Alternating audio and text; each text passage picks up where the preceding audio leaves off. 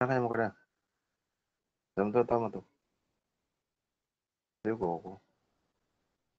Ko din.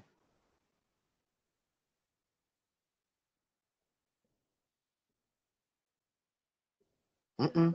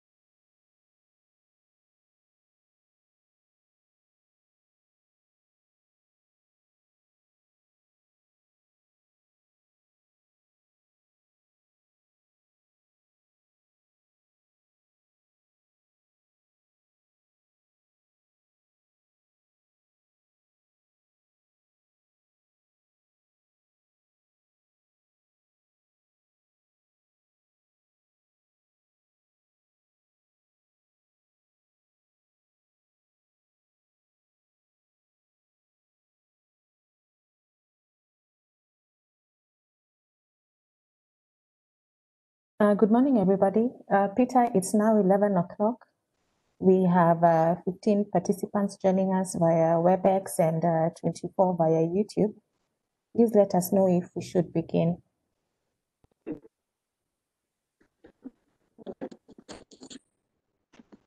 Okay, Diana, maybe you can give them a few 5 minutes so that we start, and maybe participants who are joined in, they can start sharing their directions in terms of where they are, maybe which regions they are coming from, as we wait for the others, so that we can maybe we can do this after 5 minutes. We can start. Okay, thank you, Peter. We'll give the participants 5 more minutes to log in.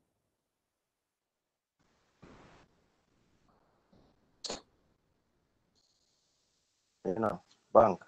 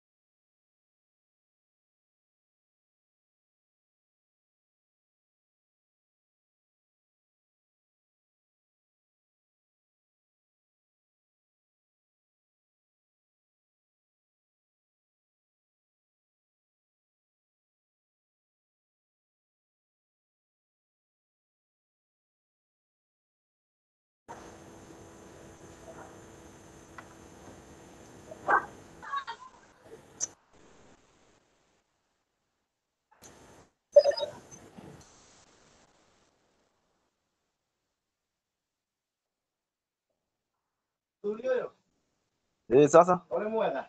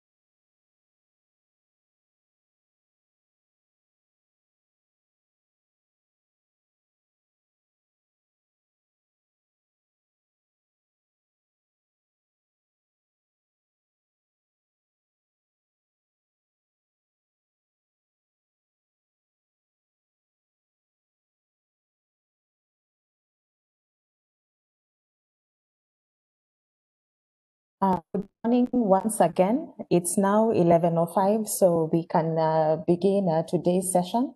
And I would like to welcome everybody to today's webinar. This is the first webinar of 2021. My name is Diana Isokata, and I work for IFC, that is the International Finance Corporation. And I will be your moderator for today's session. I'll be ensuring that we are up and running. So I will request the participants, if you're having any challenges, do reach out via the chat box and I will assist as far as I can. So before we kick off today's session, we have some housekeeping rules and I'll request Muli to move to the instruction slide so that I can take the participants through. First, I will request all participants to kindly turn off your cameras. There are some few people who are not on me. Just give me a minute. There. So I will request all participants to kindly turn off your cameras. We will only have the presenters switching on their cameras as they make their presentations. Please follow the instructions displayed on the screen. The camera icon is the second icon to the left at the bottom of your screen. Please switch off your cameras. And I can see we have one participant whose camera is still on. I will request them to kindly switch off your camera. And then in order to ensure that we have minimal interruption during the entire session, I would also request the participants to mute your audio by clicking the microphone icon. The microphone icon is the first icon at the bottom of your screen to the left. Please click on it to mute your audio. And then we will be using the chat box to share feedback and pose questions. We will be tracking the feedback as the comments and questions are coming in, and we'll have a Q&A session at the end of the session where you'll get to pose your questions to the panel. In case we are experiencing any challenges with WebEx, kindly click on the audio tab, then go to audio connection, then select call using my computer. Alternatively, you could join us through YouTube and I'll be pasting the link in the chat box shortly. Finally, today's webinar will be delivered by WebEx and YouTube, and the session will be recorded. I will now hand over to Moses to kick us off. That's all from me. Thank you. Over to you, Moses. Thank you, Diana, and good morning, all. Good to see us in the new year. Just before I go to my presentation, I would want to request Peter to press the meeting for us. Peter.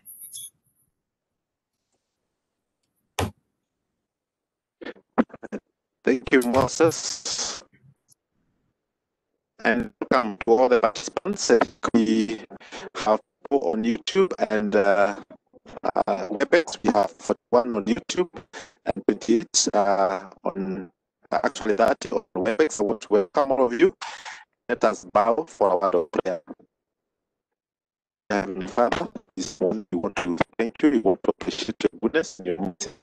Thank you for this opportunity that you give us together with our customers, our MSME, so that we can talk, we can have fun, learn today on the economic outlook and the business opportunities that are in 2021. As we start, we pray for your guidance, we pray for your insights. You help us to have a very successful webinar. Thank you. In Jesus' name, we do pray and give thanks. Amen. Thank you, Peter, and good morning again to all. Welcome to our first webinar 2021. This is a partnership between Cooperative Bank and IFC. And to our customers, I think just before I go to my presentation, is to really welcome you all and to say that the pandemic, the COVID-19 pandemic, has changed the way that we view the business operations. And I believe that's why we are meeting in this kind of meeting, online meetings, and it's a new normal in terms of the engagements that we'll be having through most of organizations, including the MSMEs and the people that are tuned here today. I believe we have to prioritize. We have to prioritize our processes, and I think even for us as a bank, we are driven to prioritize, and that's why we are meeting online. Last year, that is 2020, after COVID came in, we had to actively facilitate a lot of customer engagements, and we specifically ran about 23 forums, and I think we'll be sharing that about it. We have issues in terms of MSME sustainability, and I think the MSME customers, I think, would even be in a better position to speak about that from my end. We set new models in terms of decision making, new innovative models in terms of decision making, and I think that is also based on other even corporate organizations and even at the MSME level. But the bigger thing is that the leveraging of the digital channels in terms of due to the challenges of the physicality, the meetings that we used to hold previously, and even the delivery on products and services. I think we had a challenge. But specifically, what did we do as core bank? I would want just to highlight a few things. I know we shared this in the course of webinars that we ran last year, but just to highlight a few things on what we did as a bank. And I think this one, speaking to my customers, is just to give you that comfort in terms of the support that we offered in 2020 for our customers, and a commitment that we'll continue to offer this into 2021. I think the first thing, which was around March, April 2020, was the communication. And we saw a lot of we virtually engaged every customer, every MSME customer in Cooperative Bank, got a call, got a visit from our end just to find out how they were doing, and the impact of the COVID-19 in their business. I think that was, and I got very full feedback from our customers telling us what we had done as a bank. We had these online webinars, just as I said earlier, and we specifically did about 14 in those few months of 2020. We went sector-wise. I think we ran one for contractors, we ran one for school, we had some general ones, and I think the impact was very good in terms of the engagements we had with our customers. But the bigger thing and what we were looking for in terms of the webinars was the connection and the feedback, and of course learning from each other. And I think we picked a lot of learning points even at the MSME level. Internationally there, I remember our team in IFC shared a lot of their experiences from out there, and whatever they had picked, because they had the opportunity to interact with several MSMEs out there. And the bigger thing that we did as a bank was the credit support in terms of the loans, which I think we continue to offer, still our commitment. And this was to say we supported our customers through repayment holidays. We supported through restructures, and most of all is that we also supported through new facilities for those who had borrowing needs. I think it was critical to support them at that moment. And still our commitment remains that we'll continue supporting MSMEs. For those who are here, we'll continue supporting you on that train. The other bigger thing that we did was retooling our relationship managers. And this was just to enable them engage with yourselves. And in the course of the discussion, we'll be saying how we continue retooling so that we continue engaging in this kind of discussions. And even where we will do physical discussions, I think we have a better relationship manager for you as an MSME now. Digitization, I may not leave without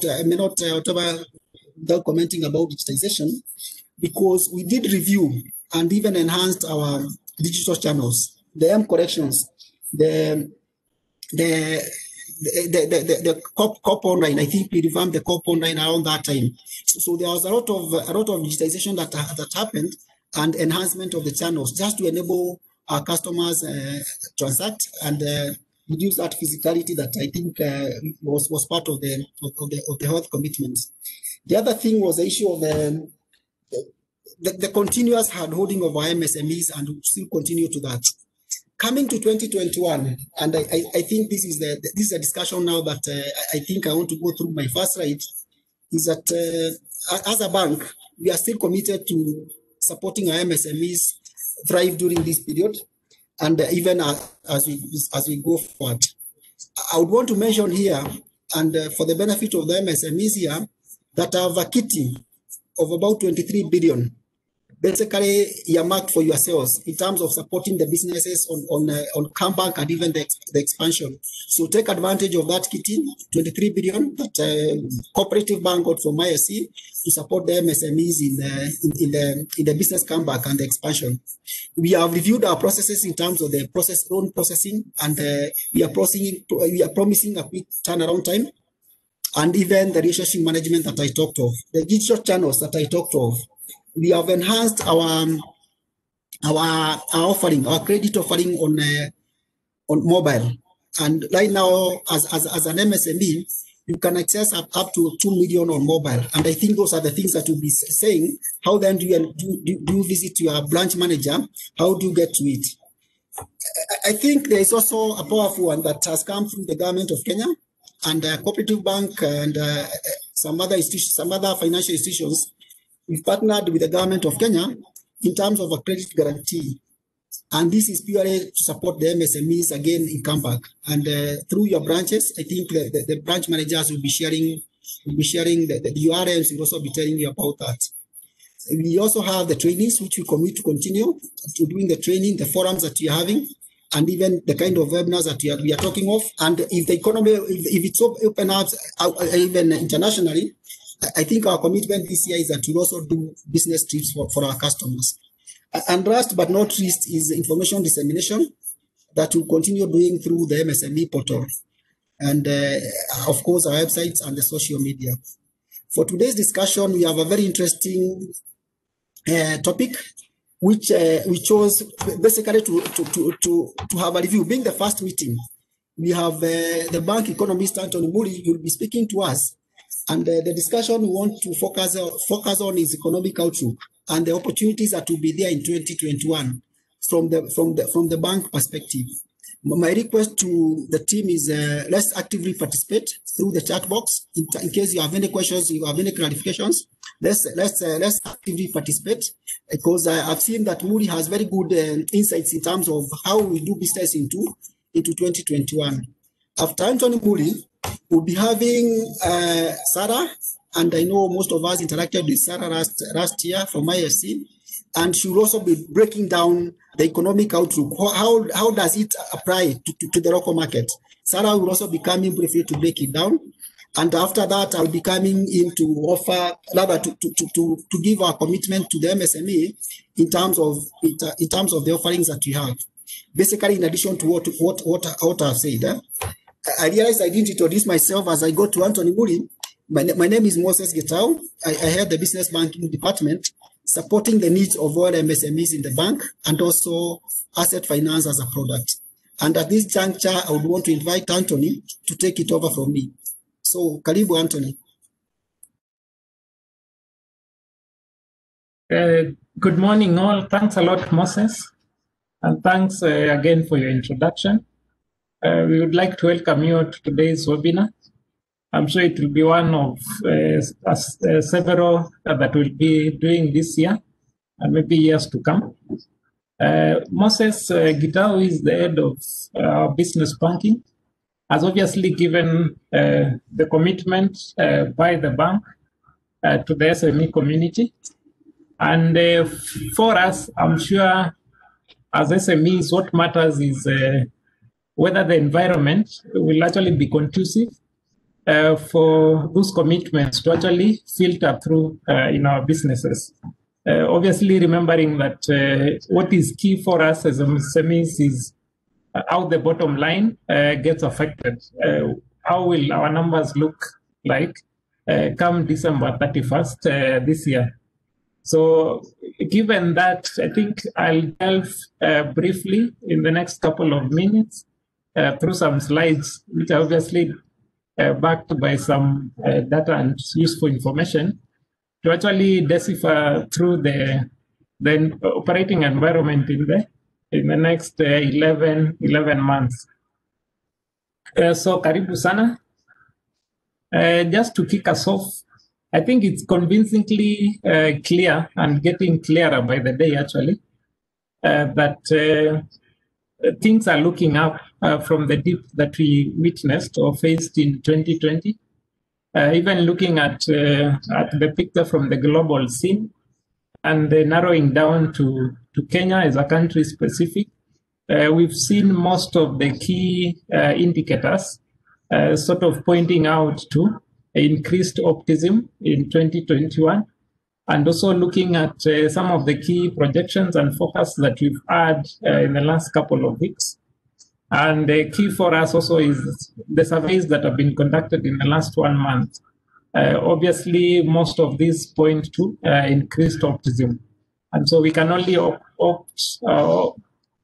look forward to a better 2021, considering the dip that we're coming from in 2020. So looking at it from the global scene, we see that global growth is expected to rise from the lows of 2020, obviously supported by what we've seen around vaccinations globally. So if you look at Europe, America, a bit of Asia, they're actually almost hitting close to 20% vaccination levels, and that has boosted global growth. At the same time, we've also seen, the governments in the developed world and also locally and regionally put in huge fiscal stimulus to sort of jumpstart the economy. And so given this, we are looking at growth hovering anything about 5.5% globally in 2021. I think also critical for us as SMEs is that China seems to have taken the advantage of, it was the first into the pandemic, and it's also the first out of the pandemic. And given that most of the production has actually recovered in China, this obviously gives opportunities for MSMEs to resume their normal importation cycles in 2021. The other bit is that given the rounds we've seen and also the efforts we've seen on vaccination, then we expect that in a couple of months, this will open up cross-border travel and actually offer some recovery and positive rebound to Kenya's travel and tourism sector value chains. Still lingering around the global scene, we notice that the projection for crude oil prices is expected to be gradual, a pickup into an average of $53 a barrel. If you actually compare that to last year, we had an average of $41.3 a barrel, so it's a slight increment. But I think important for us is to compare it with the price levels in 2018 and 2019. So projection is that it will still remain way low or below the average of 2019. So obviously this means that we won't have huge imported inflation shocks in 2021, which obviously would be positive for consumer demand levels. I think moving closer home and looking at the East African community, and also considering that most of the MSMEs, or a great number of the MSMEs in Kenya, have this at their target market. So we're looking at positive growth, actually recovery in all the East African community countries. We have Rwanda, Sudan, Tanzania, and Uganda. And obviously, this means that our wider market in this African community will resume or recover to near normal levels in 2021. I think at this juncture, we could come closer home. And what we notice is that the National Treasury, which obviously most of us know it as the Minister of Finance, has projected that 2021 will actually be a recovery year. So we have a projection of GDP growth of 6.4% in real terms. This should be seen across most of the sectors. So we have agriculture, the services sector, and industry. And what this does for us as MSMEs is that it will offer opportunity for business to register significant recoveries, either in turnover or sales level. And what we've also witnessed in the last couple of weeks, and especially in January, is that positive externalities in some of the sectors. So we've actually seen, like, for example, the recovery in education has already lifted up activity levels for the MSMEs who are in the transport sector. And looking at most of the key sectors, I think from our projection, we actually see that recovery will be across most of the sectors. And what is good for us is that the bank will, in this year, still continue to offer support to entrepreneurs across these sectors. So as a bank, we are quite open on all the sectors that we have, previously supported you on. And so you should be comfortable coming up to us with proposals in these sectors. What seems to matter, and I think as we start the year, is how the private sector actually sees the numbers coming up. In the previous slide, we've seen, the government projection. In this slide, we noticed that the Central Bank of Kenya last month, actually in mid-January, did a survey among the private sector to just gauge or measure the level of optimism and where they see things at in 2021. And from my chart, if you look keenly, you notice that the level of optimism in January 2021 among the private sector has actually risen to 74% from 47% in July, and a very low level of 30% in May 2020, obviously during the thick of the pandemic. And the other thing is that if you look at the level which is pessimistic on economic prospects, this has gone down from 55% in May to a low of 22% in January 2021. And I think for us, given that this is the private sector, firms that were surveyed, and they almost, very inclusively represent most of the sectors in the country, then we can only hope that this indicates, a turn for better times ahead following the dip in 2020. For us, there's one sector that really matters, and it has huge implication on most of the SMEs, and it's the manufacturing sector. So at the same time, the lobby group, that's Kenya Association of Manufacturers, did a survey on the optimism level of the manufacturers in Kenya. And from the numbers, we've seen that this has gone up in January 2021 to 52% from a low of 12.4% in July. And if you look at the level of pessimism, this has gone down actually from a high of 31% to 13%. So obviously this offers an opportunity for us as MSMEs to resume our distribution and also increase demand for manufactured merchandise.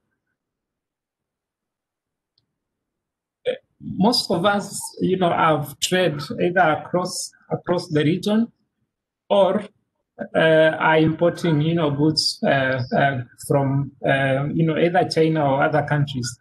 So what we've seen in the last few months, especially most of 2020, is that the Kenya shilling has really depreciated across some of the major currencies. We've seen it depreciate against the euro, which, however, was positive because if you look at the trading on euro currency, you notice that we are a net exporter on euro. So meaning that it actually favored us, and majorly the export, SMEs who are in horticultural goods, which added into the European countries. So for that, and also given the projection for the euro to remain strong in 2021, that means that our exporters, especially the horticultural produce exporters, will continue to receive higher earnings in 2021. However, if you look at the Kenya shilling, there was a bit of depreciation in 2020, which was volatile. But if you look at the numbers that we've seen January to date, is that the Kenya shilling against the dollar has now stabilized. And obviously, this will give importers a good focus range, to manage their cash flows in 2021. I think speaking of the euro and other exporters, what looks, I think, encouraging for us is that the recent survey showed that most of the horticultural, farmers and exporters actually have very good order levels into the next quarter, into the next 3 months up to March 2021. So most of them, as we see today, have order levels of at least 90% into March. And obviously this points to increase the optimism and also positive sentiments. And if you look at this order level, this actually has huge implication positively on the cash flow for these exporters. Looking at the other commodities, and especially by way of summary, so we are looking at the focus for most of the global commodities is that there'll be a jump in price into 2021. This obviously includes coffee, tea, barley, maize, and wheat. And so what this means is that for the MSMEs in this value chain, it means that the earnings will be higher in 2021. Obviously, there's a caveat here. If you look at Q1 weather forecast, it might be a bit dry, but what that means is that the farmers who manage to export will actually earn higher commodity prices. And so that might positively impact their cash flows moving into most of 2021.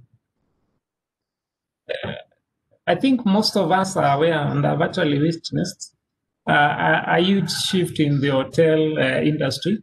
So what we've seen since COVID struck is that there's been a shift in the clientele sort of formation or matrix in the hotels industry. So before COVID, these hotels relied 64% of their cash flows on foreign guests. During COVID, and especially the months of October and November, we've seen this come down to about 14%. So I think given the projection of this sector, it will take about 2 to 3 years to fully recover. What that means, or the call we would make for us as MSMEs is that there's need for us to also change or to tweak our business swiftly in the medium term to actually reflect this change and maybe tweak our products and services to focus more on the local or domestic guests. I think looking at the way COVID struck, and especially the period March to July, it almost reminded most of us, either as consumers or owners of business, it reminded us of the priority goals for Kenyans. And if you look at most of the surveys that have been done, and especially the most recent, which is a FinAccess survey of 2019, you notice that from this survey, most of the focus, and especially the priority goals for most Kenyans, have been shown to be education, health, food, land and housing, and also improvement of business or farming.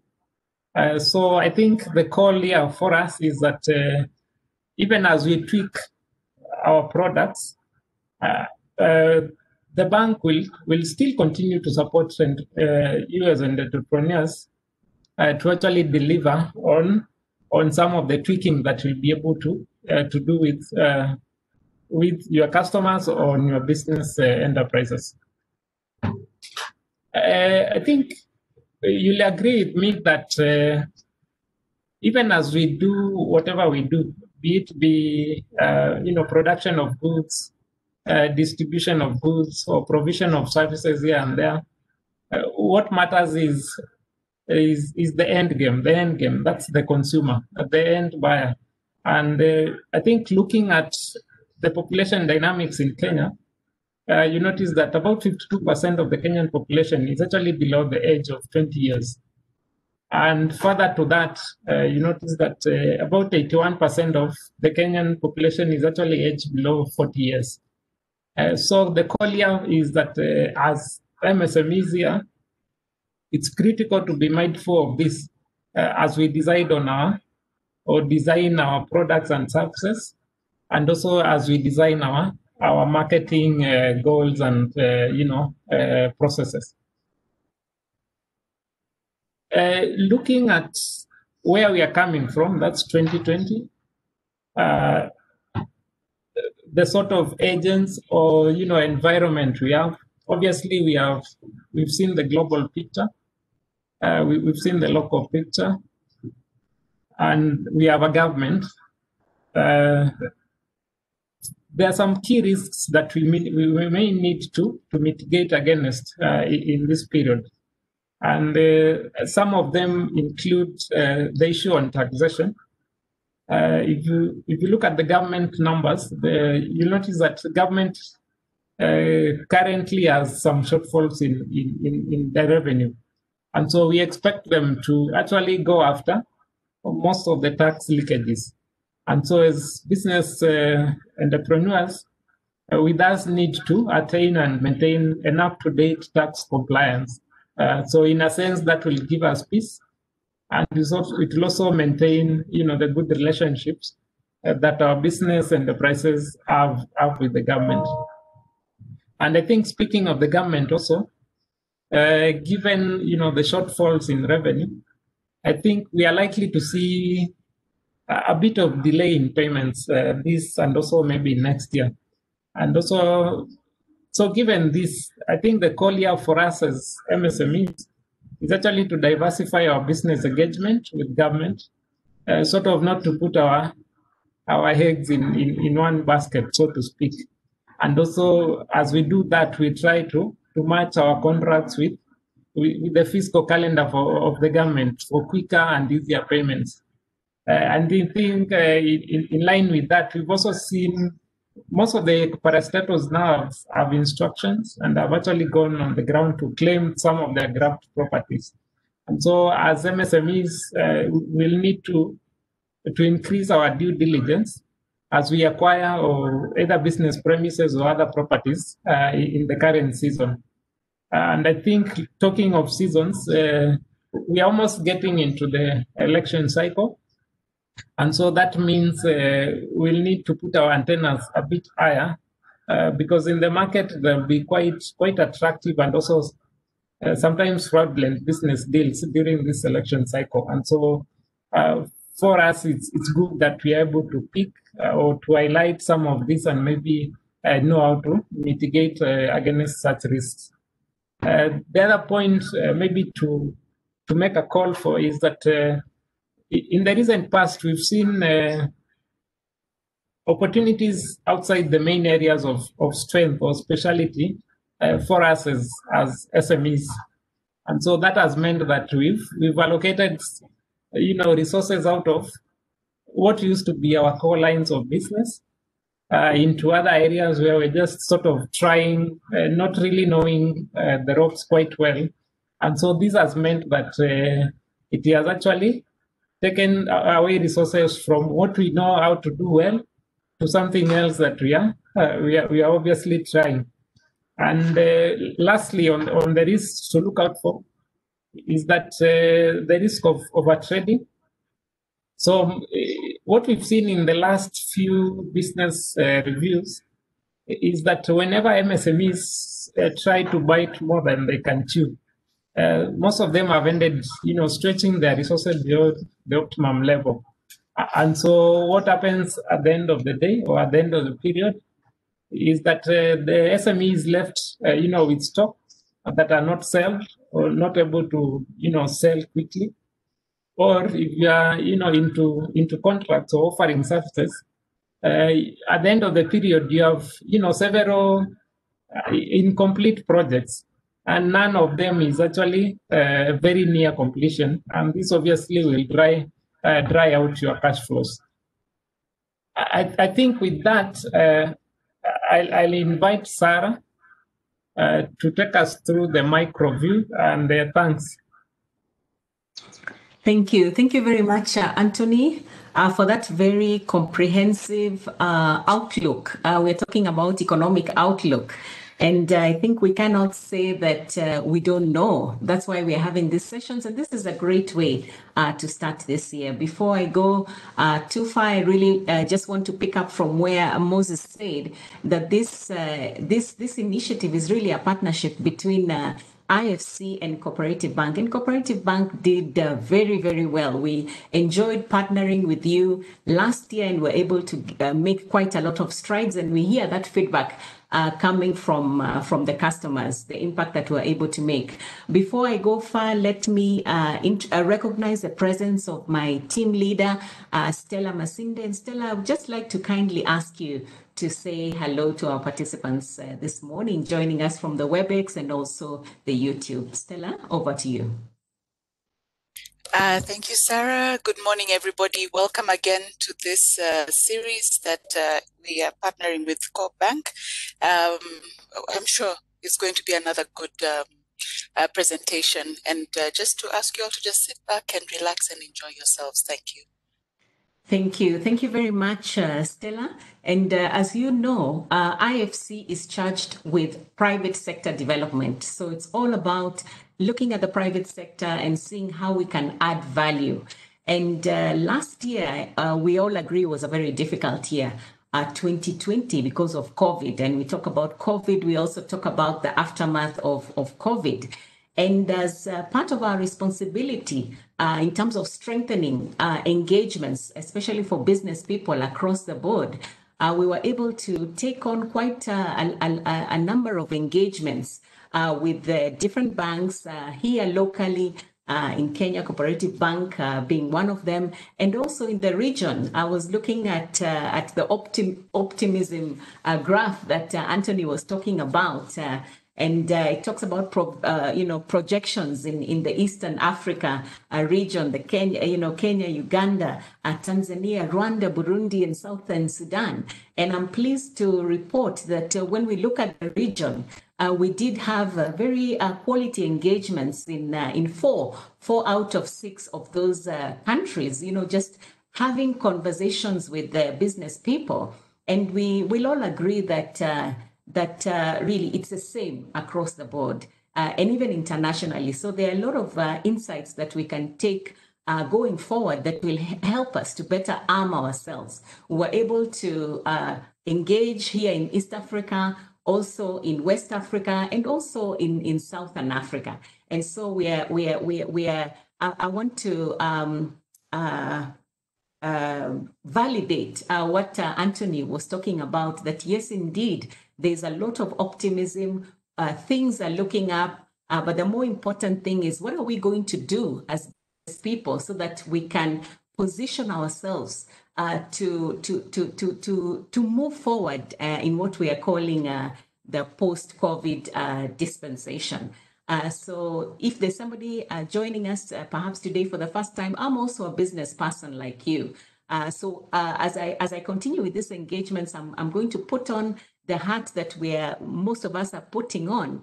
And you know, they say that the wearer of the shoe knows where it pinches. And just looking at experiences, drawing from the experiences that we have had, and also complementing what the economist Anthony has taken us through, I think there are great days ahead of us. Next slide, please. So I just want to take the shortest time possible just to talk about 4 key things. When we talk about the economic outlook, we are looking at the different sectors. We are looking at the priority areas. We are also seeing the risks, you know, and how to position our businesses so that we are not, you know, taken up or adversely affected.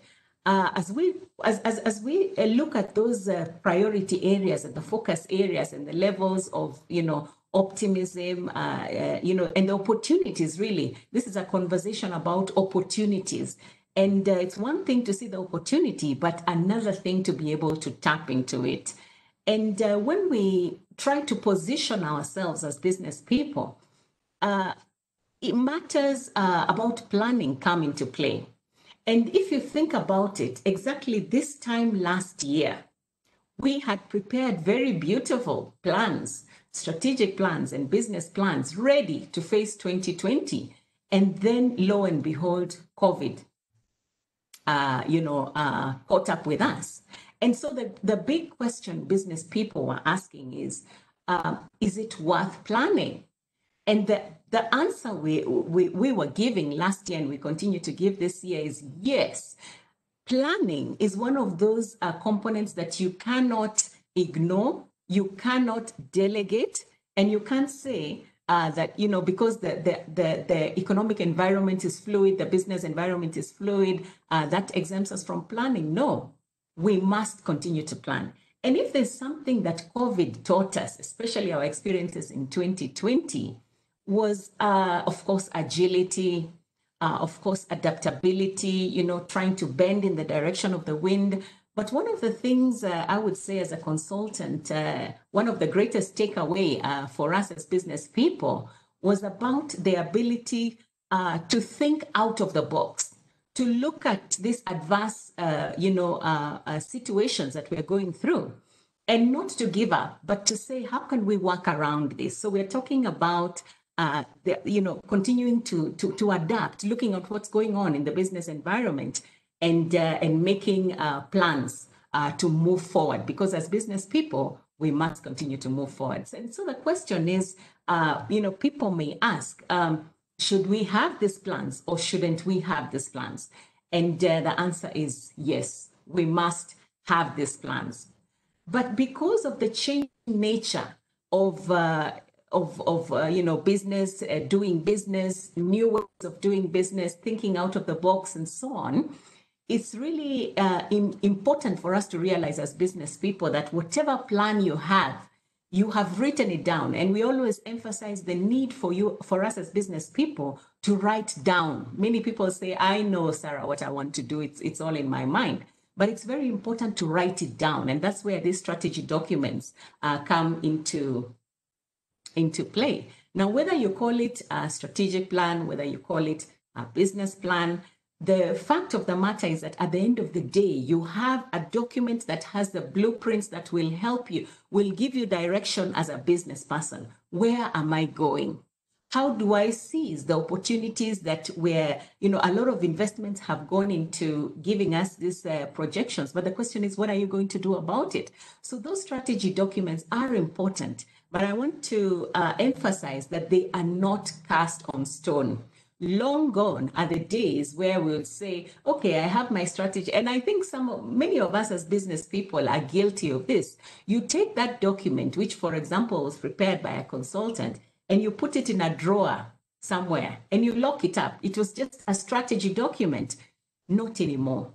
We need to constantly look at those plans and see how are they reflecting the reality of what is taking place in the business environment. Is this a plan that I can confidently talk to somebody else about, maybe a prospective financier? When we talk about business opportunities, you may find that you're not able to seize it on your own. So maybe it calls for some kind of partnership with somebody else. So those strategy documents have to be clearly written out, but they must be constantly looked at to see it. They need to be reviewed. Long gone are the days where we say, we're going to review this at the end of the quarter. We can't wait that long, especially in these volatile times that we are going through. So we need to have the plan, yes, and that's very important because these are the blueprints that prescribe or define the way we will do business. But you need to constantly look at it and see what is changing.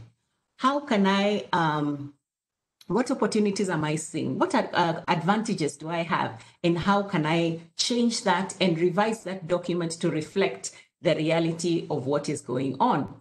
So we are saying, yes, we must have those plans. And perhaps as somebody who is thinking, Sarah, you're talking about strategic plans, this strategy document, strategic plans, and a business, plan. So what's the difference? Maybe as a business person, as an SME, I have a business plan, but I don't have this strategy plan. Is this something that I need to be concerned about? What is the way forward? So just to clear the anxiety or maybe to remove the panic, I just want to give you one or two differences between a strategic plan and the business plan. A strategic plan gives you it gives your strategy direction as you go into 2020, 2021 and beyond. You're asking yourself, we as an organization, what is our strategic direction? What are our priority areas? What are we going to focus on that is unique to us as a business? But on a business plan on the other side, this is where I think most of us fit in. This is a document that gives you more of an operational direction. What are the nitty-gritties? How will I, put this plan in place that will help me, to move forward? When we talk about strategic plans, we're talking about businesses that are more established, businesses that have been around in the game longer. So those businesses maybe have more branches, they have more shops, they have, more departments, more product lines, and so on. So there, because of the complexity, we tend to talk about strategic plans. But a business plan, for many small, SMEs actually, many do not have strategic plans because of the simplicity, so to speak, between the bigger and more established organizations, as opposed to somebody who is just an entrepreneur. You're going into business. It's a new idea, maybe for startups. So if you're in the category of startups, new organizations, then we'd be talking about a strategic plan. A business plan. And then strategy plans tend to give us more priority in terms of resources, our people, our money. How do we move from where we are in 2020, now going to 2021? How do we move the business? Where do we want to go? So you're looking at that sort of big picture and trying to tie in what Anthony has been telling us, in order to move the organization forward. But when we talk about business plans, it's more of structured ideas. This is what I have in mind. This is what is going to define my business, and take me forward. When we talk about business plans, it's about looking at an opportunity, seeing that opportunity, convincing yourself about the feasibility of that opportunity and what you're going to do in order to seize that opportunity. But when we talk about strategic plans, it's more of, our competitive advantages. It's more, futuristic and so on. I was involved in a project for 8 years, which IFC was handling with the Africa Development Bank. And this was all about trying to assist business people, SMEs, to develop, previous slide. To develop, business plans. And what we found out is that for many SMEs, when we're trying to guide them on how they can prepare business plans so as to seize funding, they told us that actually this is a document that I have realized I need for myself so that I can run my business better. So it depends on what exactly your needs are. And as we talk about business plans, as we talk about strategic plans, it is very, very important. And this is one of the big things that we learned from COVID. For you as a business person to SWOT yourself constantly, because things are changing in the business environment. You need to look at yourself. What are my strengths? What is this that we do and do very well? What are our weaknesses? And you need to be honest about your business. You know, maybe we are new, maybe we are not as established, maybe we don't have access to finance, and that's why we're having these conversations. And then looking at the opportunities.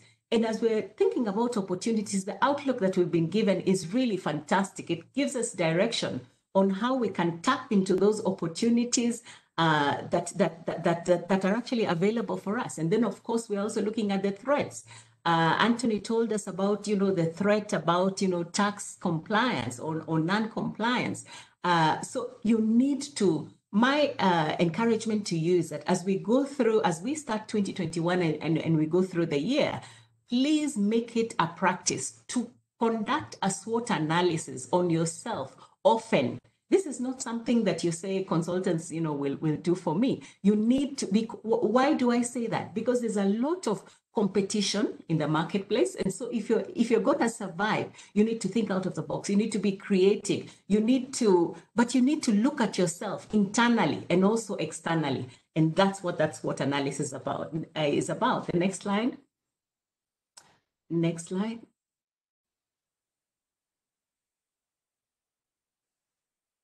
Next slide. In the next slide, I want to just go back to something which I thought was very insightful that Anthony mentioned. He gave us a lot of statistics. But the one that stood out to me is, I'm just restating this verbatim. About 52% of Kenya's population is below the age of 20 years. Basically, the majority, more than half of the population of Kenya is actually aged below the, below 20. These are the people we call post-millennials. Can you imagine? That's a very important statistic. The second statistic, we're told 81% of the country's population is actually aged below 40 years.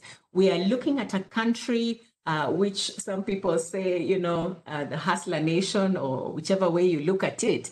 81% of our population is actually aged below 40 years. Now think about the people who are economically engaged, people who can go out there, work, get money, because those are the people you are targeting. As business people, we are targeting the share of the wallet of that customer, i.e. that person needs to have the money to be able to buy the products and the services that you're offering. And then there's also that last statistic. In a nutshell, what we are saying is, just thinking about those statistics that Anthony has shared, 70% of the people who make buying decisions are not the people with the money in the pocket. This is very important for you as a business person. You need to know who is the buyer, who is the user, who is actually buying in terms of, exchanging money for my products and services, but who is the user and who is the influencer? And I just want you to just take a moment and think about this, because this is very important for you as a business person. Maybe you are in the fashion industry and you're selling shoes, you're selling clothes, maybe hairstyles, and so on. Even for me, I have big children, and I cannot just go out and buy, whether it is shoes, whether it is clothes, and so I actually can't buy for them, because I am the one with the money, but they are actually the ones of the users. I mean, the ones who are actually using those things. And I wouldn't go out of my way maybe to buy something that I think, maybe culturally and maybe age and so on, I would think that it's not appropriate. But we can't run away from this because of those statistics that Anthony has shared.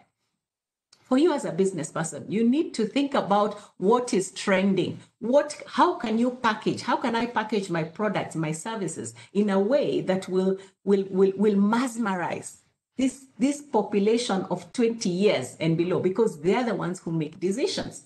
Think about furniture. You know, we have these conversations with my daughter all the time. And in as much as she is not the one removing the money, she's saying, no, the trends are, when we look at, social media, which I'm going to talk about in the last slide, in the next slide, these are people who say, this is what they define. Let's put it that way. They define what is trending, what will move, what will not move. Think about technology, electronic gadgets.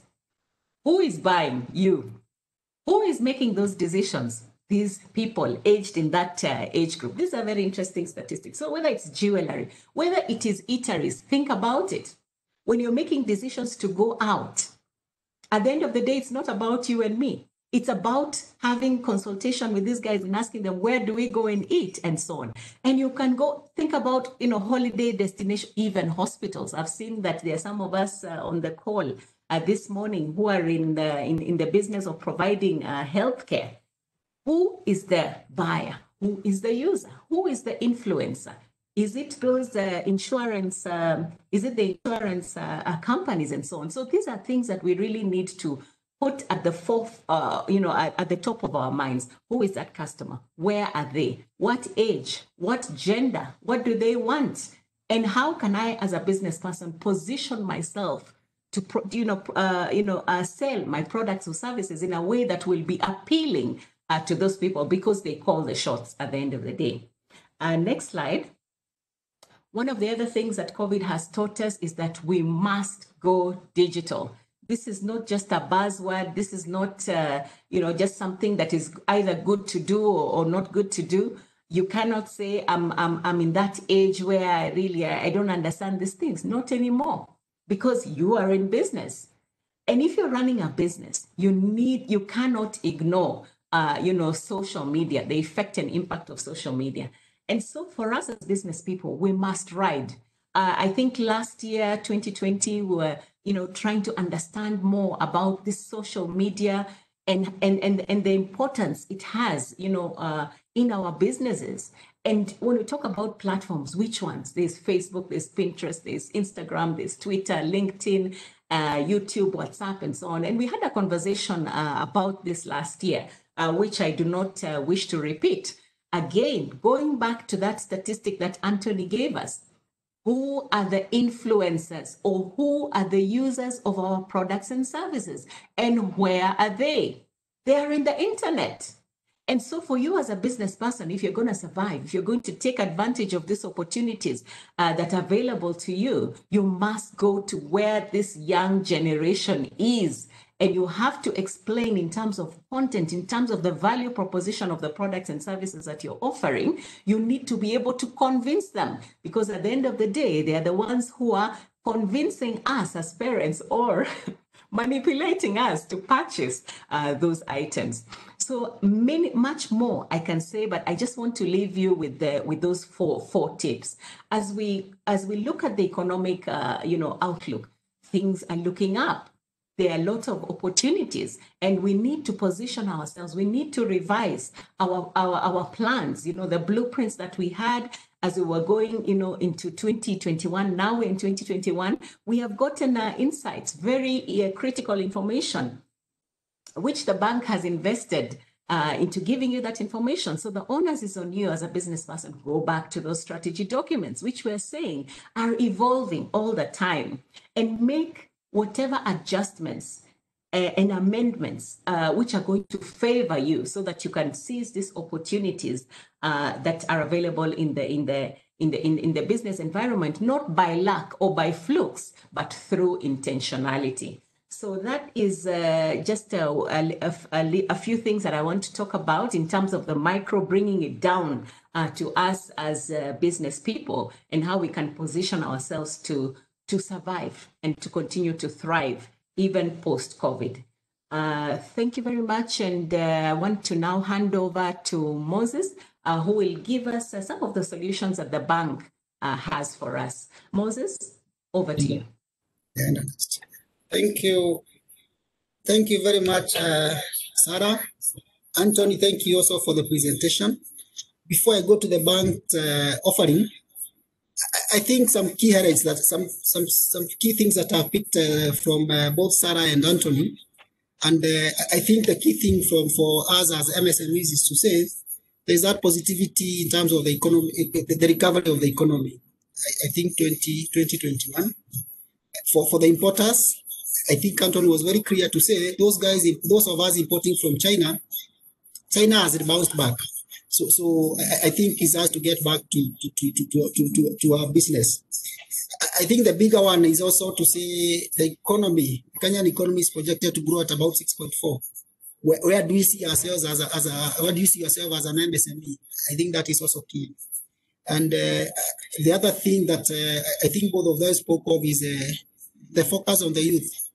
You've seen our politicians. I believe this is the data they are using to focus on the youth. And for us as MSMEs, how then we position ourselves to ensure that we tap that market. I think that's profound in terms of the population distribution, who are the influencers there. I think it goes without saying, for us as MSMEs, is an area that we also need to ask ourselves, how do we focus on that customer segment for us in terms of growth. I think the other takeout is the digital. I know I'd shared that. Digital, people have moved digital. How do you leverage on the digital channels in terms of your day-to-day engagement with your customers in terms of the sales? And in the course of the year, and I know last year we did run a lot of courses, a lot of webinars focusing on selling digitally. How do you sell digitally? Those are the things for us that we need to keep asking ourselves. And I think as we structure the next webinars, is an area that will be of interest for us to just explore and share with our customers, the digital selling. Now coming to Cooperative Bank, the offering and our commitment to the MSMEs is to say we have three needs for you as an MSME. And I would want to just address a few things in terms of how then we will address those needs as a bank. And the first need is the transactional need. Any business requires a transactional account. The sales that you do today, day-to-day basis, the payments that you make out there, you require transactional accounts so that that money goes into the account and out of the account if you are to pay. So as a bank, we have 3 packages: a gold package, a silver package, and a bronze package. All these are current accounts depending on the level of the customer. The gold package is for the higher customer selling above 100 million in terms of annual sales. Silver is targeting a customer who sells up to from 10 million up to 100 million in terms of annual sales, and bronze is for that customer who is coming up. I think most of us perhaps will be at that level, but it's a very good package as an entry point for a micro customer that is coming up and growing. So all these packages then come with what we call the payment and collection solutions. What do these solutions do? They enable you as an MSME pay online or pay using a check. They enable you do the collections. Once you sell, how do your customers pay? They don't have to pay cash. I know we still are a cash economy, but I think what COVID taught us is that we have to go digital. So as a bank, we've invested highly on the digital platforms. We have a MCOP Cash that is on phone, access on phone. You can do virtually everything on MCOP Cash, including borrowing I talked over earlier. We have M Collection, which is also helps you in terms of the corrections. We have the COP Online, and last year as a bank we really spent time in terms of revamping our COP Online. And that's a tool that will help you transact and even send money out there even to your customers. Meaning you don't have to move funds, whatever, to move with cash and whatever. It will help you in terms of interacting with the bank, the balance inquiries, the statements, those things you can get them there. You don't have to physically walk to the branch to get your statements. I think the other thing is the agent, and this what you are saying is that we brought the bank closer to you as a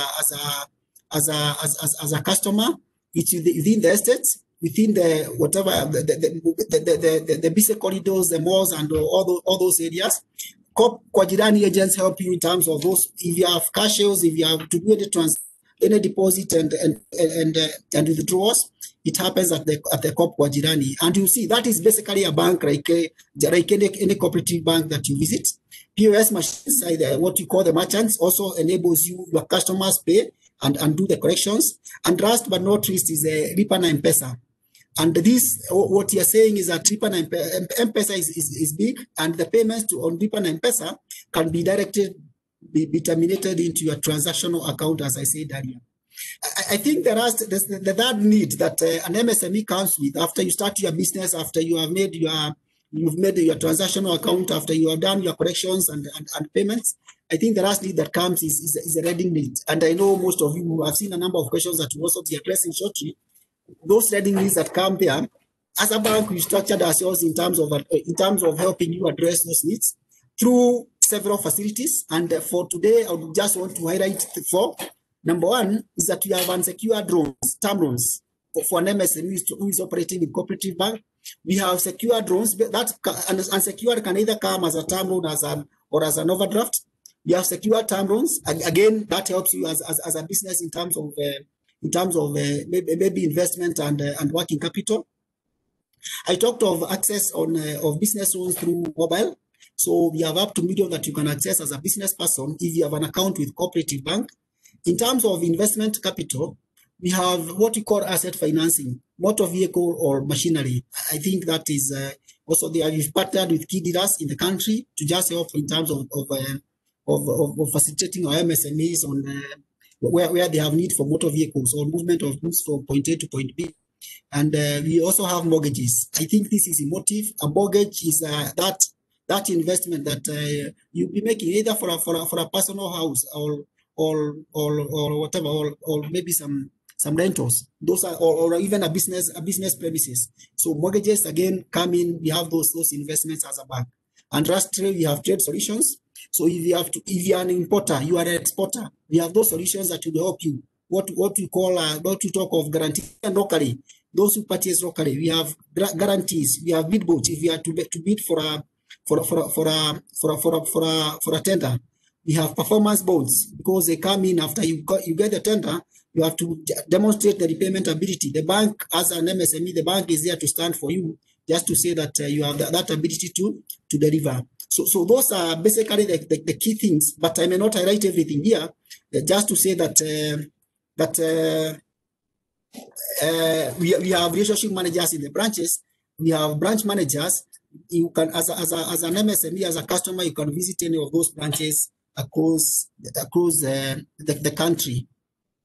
The next is now the call to action. Sorry, this is now the 2021 MSME activities, the things that we want to run, and just inviting the MSMEs here to say that every Thursday we've committed to be running such a forum, just to share knowledge, to get feedback, and more is to learn from each other. So every Thursday, and you'll be getting an invite through our digital channels, through your regional relationship managers and also the branch managers. We would want also to go regional, and this again, we want to come closer to yourselves at the branch. And this one, I think this year we are committed to do regional. So the people of Mombasa have seen a number of us logging from Mombasa. I think I would want to start there as a region in terms of the engagements that we'll be having shortly through. This will happen through the branches that you are in. We have MSME articles and information. Those are available in our website. Please visit the Core Bank website. You'll see a lot of information, including the recordings that happened 2020. You see this kind of webinars, and even those that we have picked from out there. We'll continue in terms of the customer visits from the branches and even the social media and business tips that we continuously give to our MSME. So those are just a few commitments, activities that we'll be making in 2021. Moving to my last slide, before you go to the Q&A, is to ask ourselves after this discussion, what is the call to action? And I know it's just to say, number one, I would want that you engage your relationship managers or the branch manager near you. If you are logged in and you are not a customer to Core Bank, I request that you also join in Core Bank. Visit visit the branch near to you. You'll have a relationship manager. We normally call them a business banker and a branch manager. Those are the people who help you in terms of the journey as an MSME. I would want those who are also into leverage on our payment and transaction solutions, just as shared, in terms of making your payments. As you register through COP Online, M-Corp Cash, M-Correction, it will help you in terms of correction and even connecting to your customers. And it's a very secure and safe way of receiving your payments and also making, receiving your corrections and also making your payments. And I think the other thing is identify and present your businesses to your relationship manager. The optimism that you have been given by the economist here is to say the economy is coming back. How do you position yourself? Sarah has asked us, have we reviewed our business plans? How then do you position yourself? It's important that you present your needs to the relationship manager and the branch manager. And I think lastly is to say, let's keep attending to these webinars. We pick something and we continuously share. We value the feedback that you give us, and I think for me is a forum that you also learn from each other. So every Thursday, our commitment is that we'll have this event from Cooperative Bank. And I think finally is to ask us to keep safe. Diana, I would want to pick any questions. I think between myself, Anthony, and Sarah, perhaps you can go to the questions that have come through, the clarification, and also the feedback that we may need to take through. Over to you, Diana. Thank you very much, Moses. Thank you, Sarah and Anthony. I'll quickly go to comments and feedback received on our YouTube channel. First question is from Paul Theory. Paul is joining us from River Road, and his question is on the 23 billion shilling fund for the SMEs. How I wish the bank can tailor or make multiple packages for the different types of business people. That is from Paul Theory. And then we have Samuel Waweru. Samuel says the information shared on this webinar is priceless. We also have Samuel Kimani asking about the same 23 billion SME loan. Will it be secured or unsecured?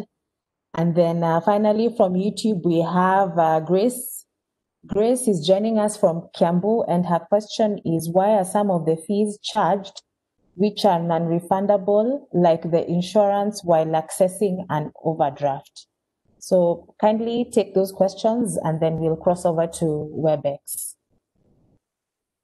Thank you, Diana. And just to start us off in terms of the questions, thank you, Paul and Samuel, for that question of the availability of the 23 kitty fund. As I said earlier, we have a fund for MSMEs, 23 billion. I think we got from IOC, as I said earlier. It's available in all our branches and to our MSME customers, the customers that are in CoBank as MSME customers. In terms of the structure, it's available either as secured or unsecured, as I shared earlier, depending with the structure of the MSME. So the details of that are available at the branch. And I would request Paul, Sam.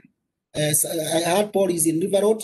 I didn't hear where Sam is. I think Paul, Sam, visit your branch manager or your business banker.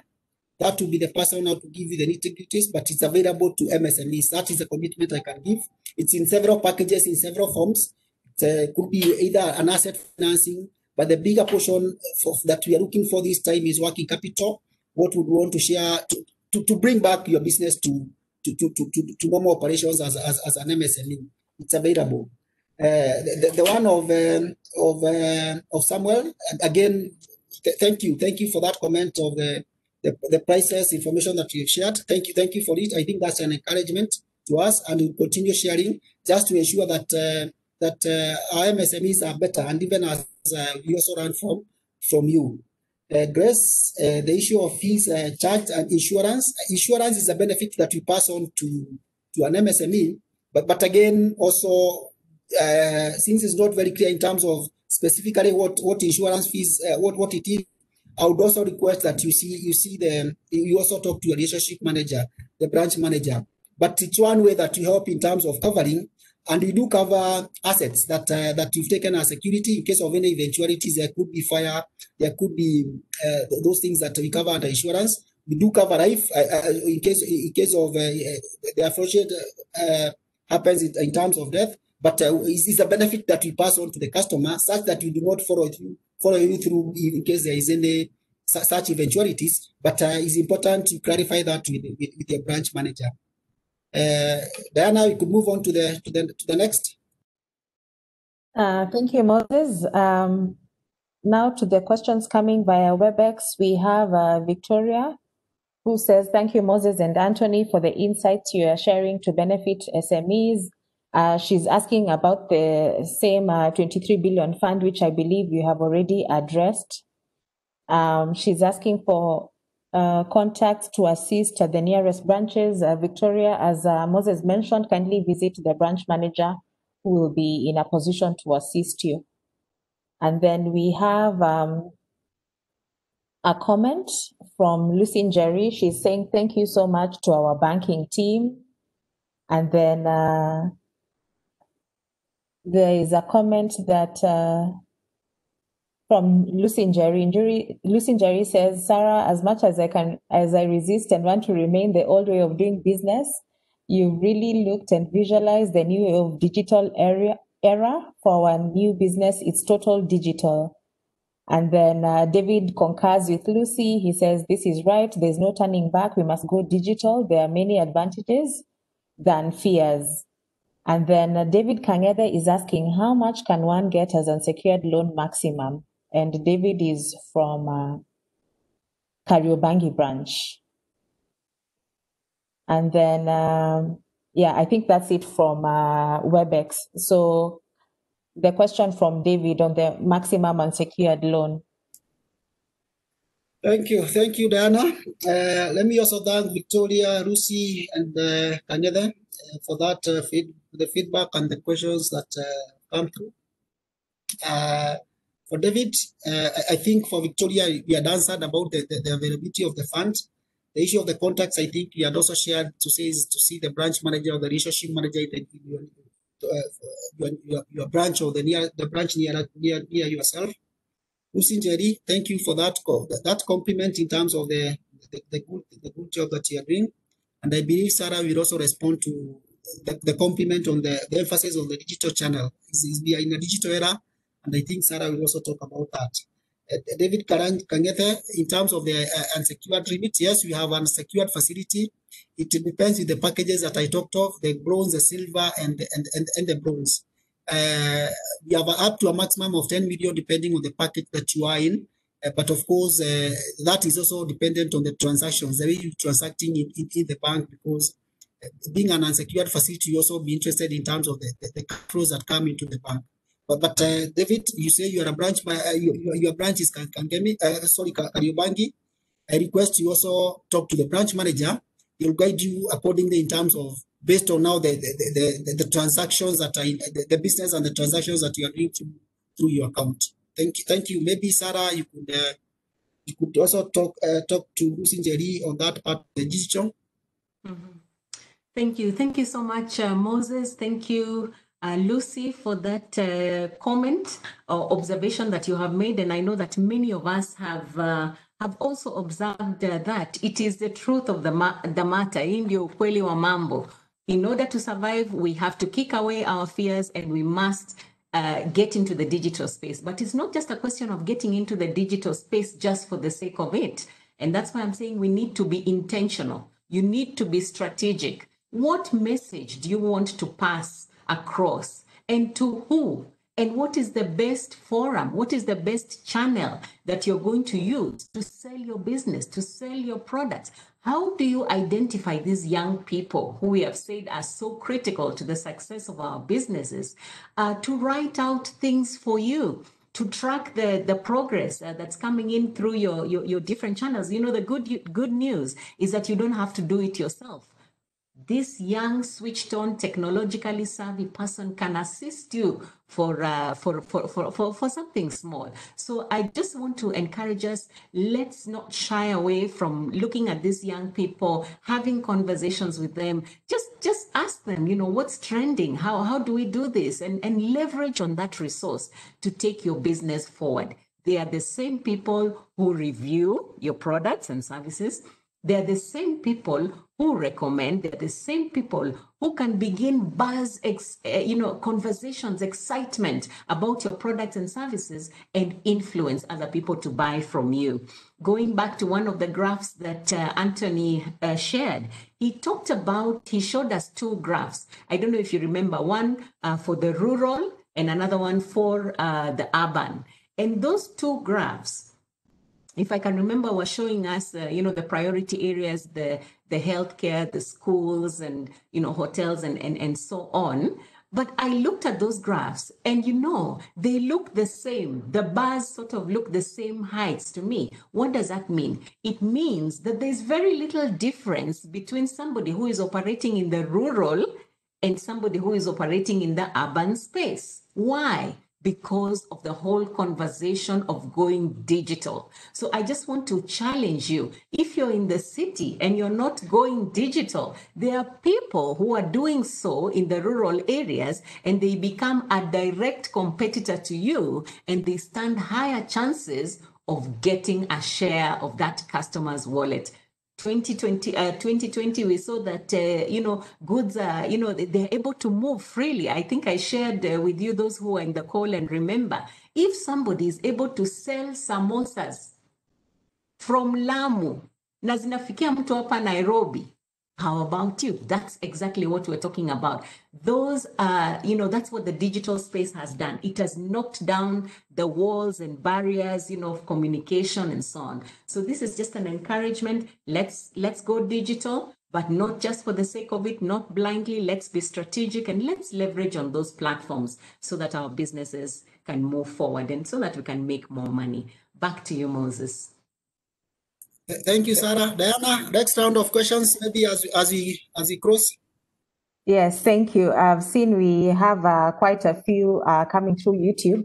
William Gitonga says that the POS machines at Popka, Jirani and merchants seem to raise a lot of concern in performance. Can you kindly invest in better machines to tap this market niche?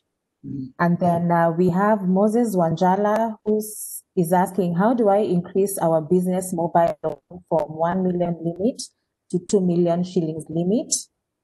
And then we have Nivas Technologies. Nivas Technologies asks, I'm told I qualify for an SME loan from COP, but once I go to the bank, I have a lot to provide. I think this is in terms of documentation. And then we have Felix Murray. Felix says, hi, I'm an importer and the dollar has hit us badly. Any measures to grant us better exchange rates? Evelyn Tucha says, this is an awesome forum. We honestly appreciate it. We will appreciate more if you give as per what you train. And then we have Bernard Irungu. Bernard says, we are in the construction industry. We import lifts for buildings. How can we access funding to assist in procuring equipment upfront and the customer pays installments to the bank? We have a comment from Anastasia and she says, I appreciate the program. Let's grow together. Ben says, I've been attending good forums like this. Promise, hope, but if we go to the branch, they seem to be unaware with the ideas. And then Paul Terry says, a commendable job, well done, the team, thumbs up. And that's it from YouTube. Over to you, Moses. Thank you, Diana. Diana, I think some mouthful, whatever feedback there. Thank you for those positive comments also to our customers. William, the issue of POS, I've taken that as feedback to say that us is high time we upgraded our POS machines.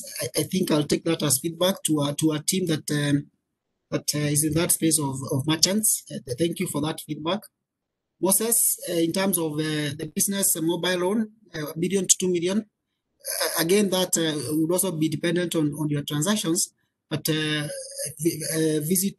talk to your relationship manager. They should be able to guide you on how you go about it. Nivas, you talked of the issue of the items you provide. I think what you are doing here is just facilitating to give the information. There will be those things that will be requested at the branch, and it's basically to say that a banker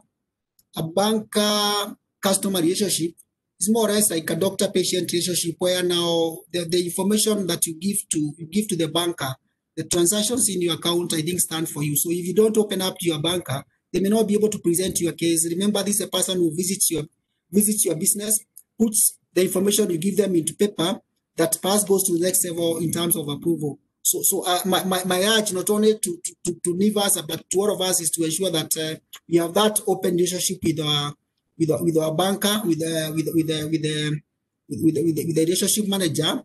Give them information to make sure that they stand for you in terms of the case that they present for approval. I think that helps us in terms of demystifying some of these issues, to say that you have a challenge in terms of documentation. Let's open up to it. It helps even the banker or the bank structure your facility, depending on the information you give. But in terms of the import measures and better exchange rates, again, yes, I hear you. That's why how it is in terms of the exchange rates. We do have a department called Treasury that day to day guides on exchange rates based depending on how the economy is. And through this department, it's also advisable as you talk to your relationship manager on day-to-day basis. There is a level that we allow in terms of the engagements. There is through that department you can be able to get insights not only on discounted rates, but also get information on how to go about those transactions on exchange rates. So I would request that you also engage your branch manager or relationship manager to be getting insights. And I know our relationship managers in Treasury can also be sending you rates on online daily, if that will be the need, or whatever frequency you are looking for. Bernard, you are talking of importation of construction machinery. We are saying, number one, for those who are importing, we do even issue letters of credit. You may not have even to pay money upfront. There are bank instruments that can stand for you on the other side, like letters of credit through to the importer's bank. So again, we have solutions for that. We do also finance machinery under asset finance program. So the importation can be facilitated through an LC. If it's upfront, you can also do the sending of the money there upfront. But again, more information can be obtained from the business banker or the branch manager. For the benefit of there's also the issue of Anastasia. Thank you, Anastasia, for that positive feedback. Bernard, and I think for the rest, I would want to drop my number here in case of any query, and I'll linking, because I can link you to the nearest branch, to the nearest banker. And those who are saying that, I think Bernard talked of an issue saying that we've promised here, but once you go to the branch, it doesn't turn out to be that. I just want to drop my number here. I'll drop it on the chat. Just pick that number and call. I'll be able to guide you to the nearest branch. I think that is it, Diana. Thank you, Moses. Yes, that's it as far as the questions are concerned.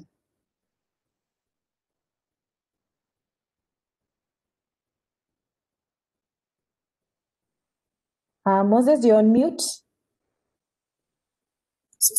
Thank you. I'm asking Sarah, Anthony, whether you have any parting shot as we come to the end of the forum. Yes, thank you very much, Moses. We've indeed had a very wonderful first session, and we're looking forward to the weekly engagement. We have lined up very wonderful and important conversations for you going forward, and you'll be given more information. Please make it a point to join us. There's a lot more that we can learn as we move together. in 2021. Asante sana, I wish you all the best. Back to who? Diana, back to Moses. Thank you, Sarah. Thank you, Diana. Thank you to our customers for logging in today. I think my parting shot would be, we are looking forward to a better year, and let's put our best foot forward. Thank you. So thank you very much. I think we've come to the end of today's webinar. The information that you had wanted to pass to our customers. Thank you very much for attending, and we'll continue inviting you for the Thursdays forums. Please feel free to share, and whatever that pass you speak that you've not clarified, feel free to visit the branch. As I said, I've brought my number on the chat so that you can pick it and also engage me in case of any question, any feedback. I'll pass whatever I can pass to Muri, I'll pass to Muri. Whatever I can pass to Sarah, I'll also pass to Sarah. Thank you so much, and God bless you. So we can leave at Resha.